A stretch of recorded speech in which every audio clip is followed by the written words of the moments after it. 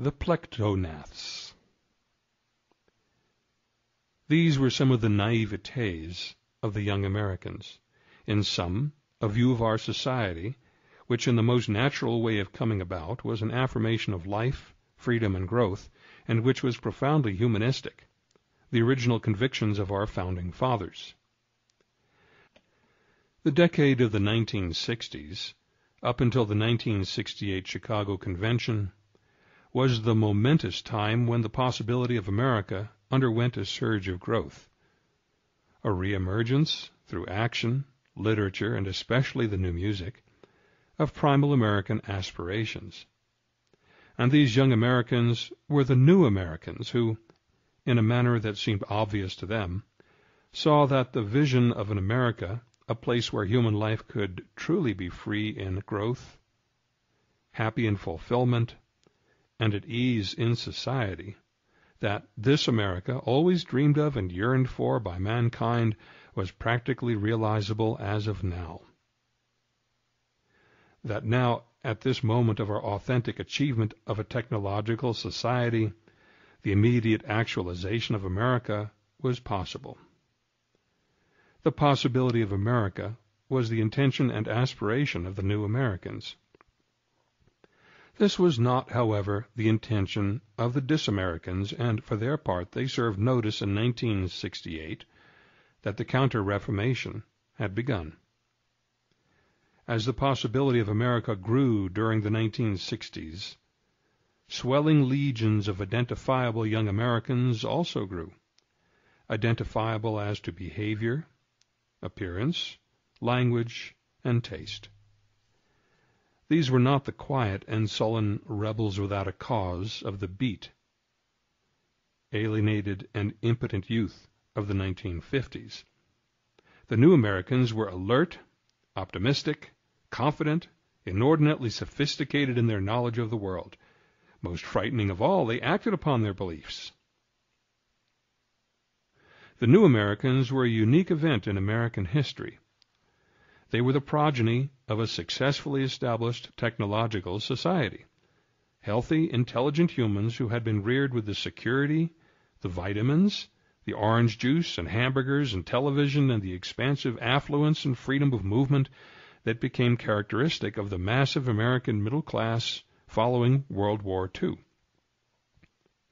The World War had brought victory, and it had brought enormous advances in technology which made communication, transportation, and efficiency in industrial and bureaucratic processes the most effective in human history. The triumphant USA consolidated its victory by becoming the world's first technological society, a society in which the ancient human scarcities of production no longer existed. Such a society became a place, consequently, where the ancient human insecurities about survival had theoretically ceased to predominate.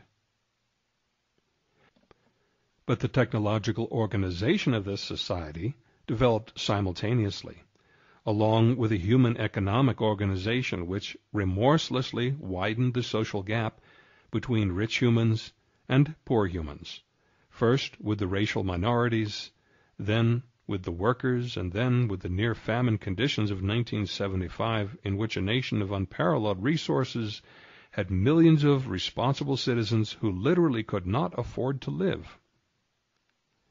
The young couples who became parents during and after the Second World War had, of course, been inoculated with the philosophy and depression actuality of having to survive in an insecure world. To most of them, the notion of fighting to survive was most real.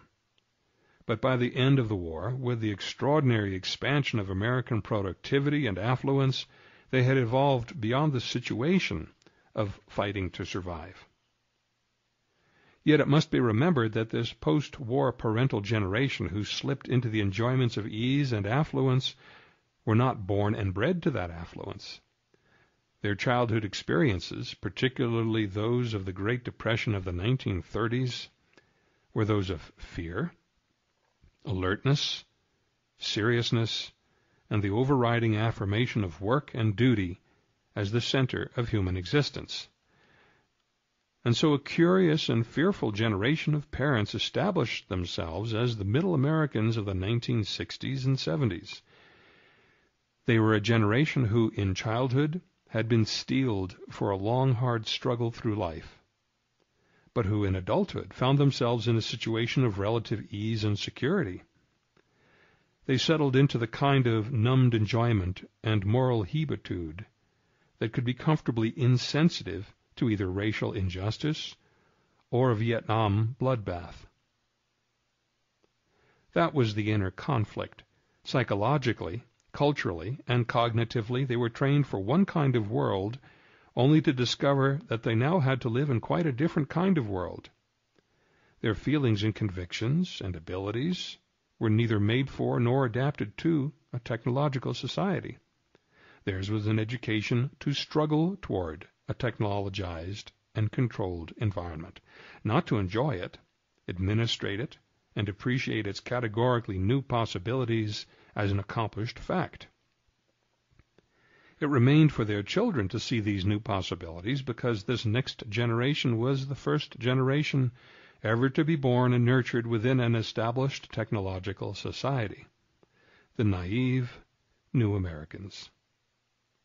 And it is this internal conflict, utterly understandable and historically inescapable in its happening, which made this most powerful and affluent older generation so curiously insecure.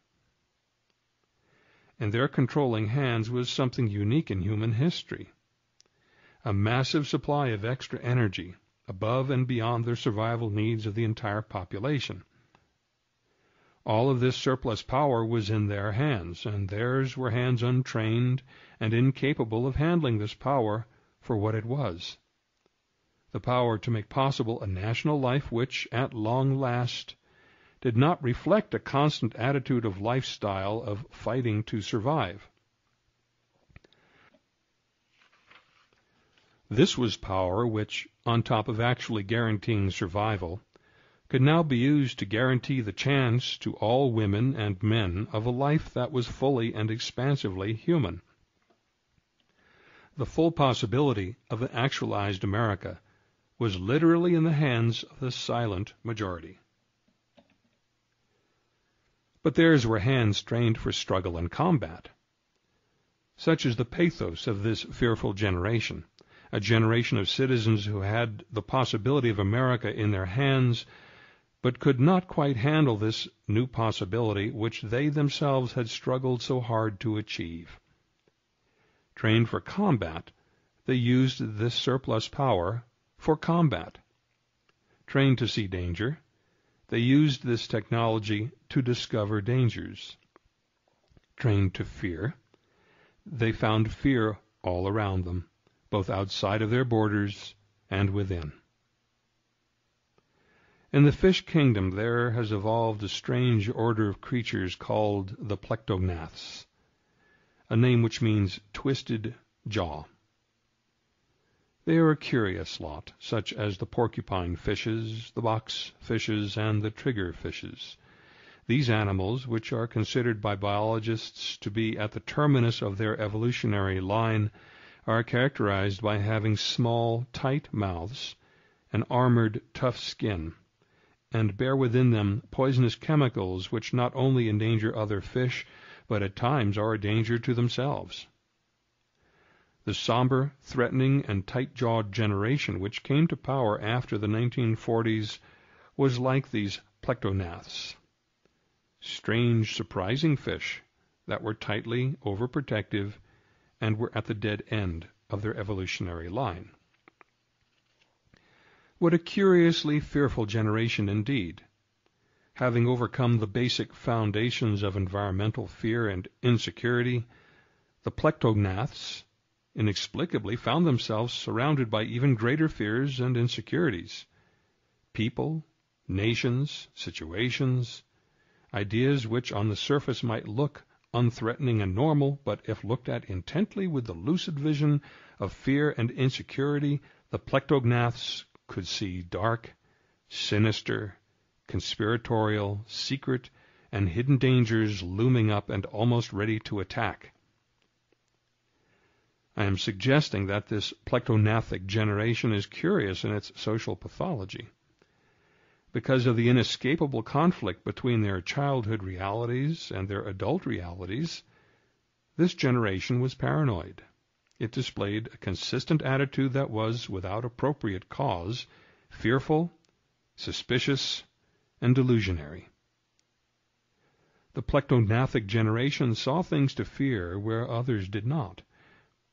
And it is this paranoid vision of contemporary reality that was not only the foundation of the generation gap, but was the driving power behind the psychotic conviction of the Plectognaths that the possibility of America must be repressed in order for the United States to survive. This is social insanity, hallucinatory and self-destructive. And it is representatives of this pathological attitude, the dominant majority of white middle-class Americans of the 1960s, who served notice in 1968 that the possibility of America, envisioned by the new American generation, was a national danger. In 1968, peace officially became the greatest single danger to the survival of the United States of America. What is so extraordinary is that such insanity could be maintained and justified before the world, as if it were only one more slice of the familiar American apple pie.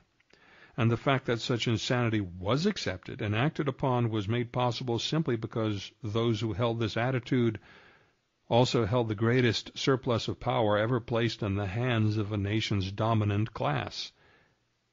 They had the might, and this guaranteed that they were right. But the rightness of this dangerous and self-destructive vision of reality was also acceptable, because it had come on so slowly and imperceptibly that the dis-American vision never quite transgressed the threshold of consciousness of the majority of the population. The bombings of Hiroshima and Nagasaki did not do it, nor did the dis-American activities of the McCarthy Committee drive the point home.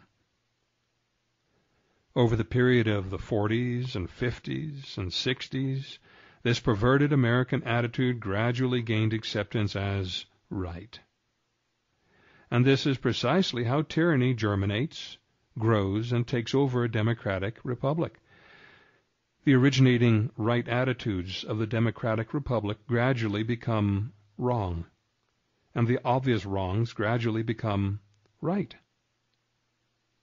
As Tom Paine expressed it, a long habit of not thinking a thing wrong gives it the superficial appearance of being right, and raises at first a formidable outcry in defense of custom, but the tumult soon subsides.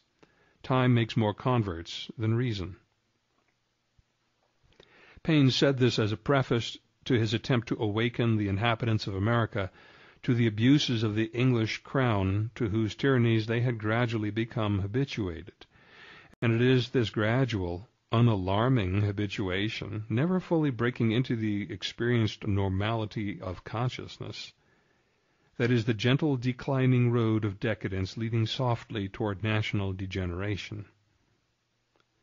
With the same elan as Tom Paine, the new Americans were attempting to wake up the plectognathic generation from a consciousness of the wrongness of their aberration from the American intention.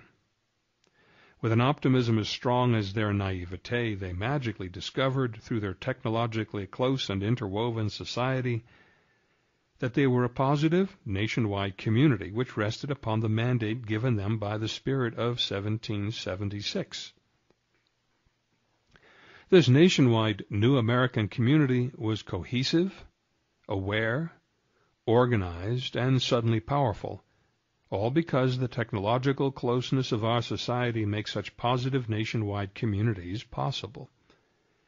They pressed their issue of peace, organized national sentiment for it, raised up a presidential candidate in Eugene McCarthy, and then, powerful in their consciousness of being a national American community, they took their issue and their candidate to Chicago during the late summer of 1968.